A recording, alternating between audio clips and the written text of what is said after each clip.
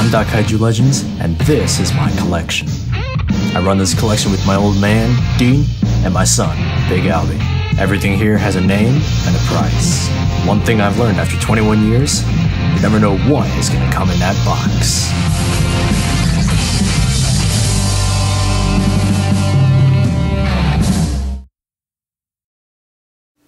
Well, it's already time for yet another box day.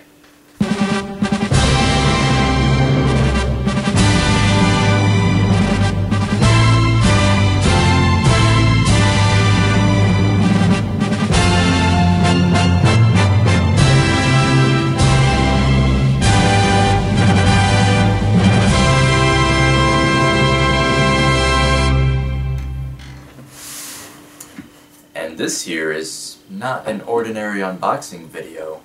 So what makes this unboxing so different and special from the other ones that I do? Well, let's get right into it and you'll see why. I'm very excited for what we're going to be opening today. Alright. So in the last unboxing I mentioned that I would have an exciting unboxing coming this week that would be very cool for the future of the channel. And this is why, because I ordered a new camera. This is the Panasonic G7. I've been looking at this camera for a pretty fair amount of time now, considering, like, you know, different cameras to buy and stuff, and this one seems very, very nice. So I got, yeah, the Panasonic G7, it shoots 4K video and it has a kit lens with it, 14 to 42 millimeters. So this is very exciting for me, also since I want to branch out a lot more from just kaiju filmmaking, so yeah. But we also had that second box to open, so let's see what was in this one. Alright, so in the second box we have two items that go along with that camera. First of all, we have the Panasonic 25mm f1.7 lens. This is a lens that I've been looking at getting along with the camera. It seems very, very good quality for the price, especially with that really low aperture. That's going to be very, very useful. And in addition to that, to carry all that, I got a camera bag. And here it is. I mean, it's not too terribly exciting, but still nice to have a much nicer grade quality of a camera bag. So now really quick, let's open these two. Alright, so in here we've got manuals and DVD guide, stuff that I really need / care about. Here we have a lens hood and the kit lens. There it is, the Panasonic G7.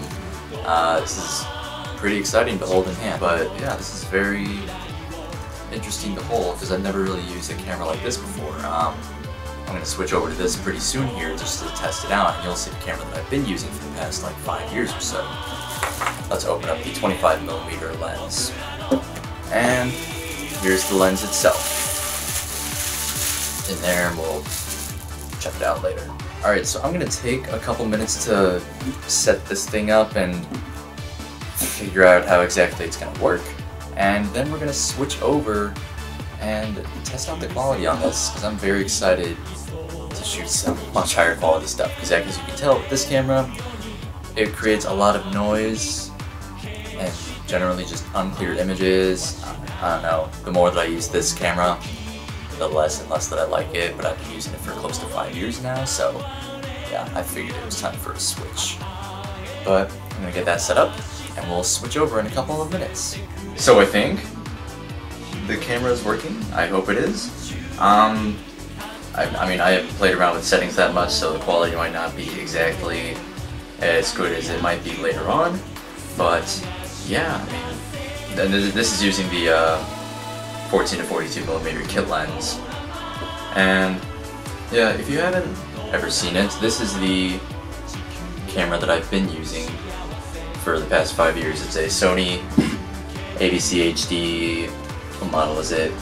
HDR PJ260. It's like a $200 thing compared to like the $600 that this costed. But yeah, hopefully this upgrade is going to be worth it. And I haven't actually tried out the 25mm lens yet, so we're gonna see how that would work maybe. And unless the camera dies on me, in which case maybe we won't. Let's see how all this stuff works. So this is now shooting with the 25mm lens, so we have a shallower depth of field. But again, I still haven't played around with the settings on the camera, so we'll see how the quality plays out later on. But that's about it for this pretty exciting unboxing, I guess. Got a ton of really cool equipment now to make some new movies with. As for Zone Fighter, however, I'm not going to be shooting the remainder of episode 10 with the new camera, just for consistency's sake. I've shot like 70% of it already with this thing, so I'll probably finish Zone Fighter out as it started with this camera. But after that, expect a increasing quality on every video with this new camera right here. So, and I'll also show some other test shots right at the end here, so you get an idea of how this will hold up with shooting figures and whatnot. But anyway, that's it. I'll see you guys later.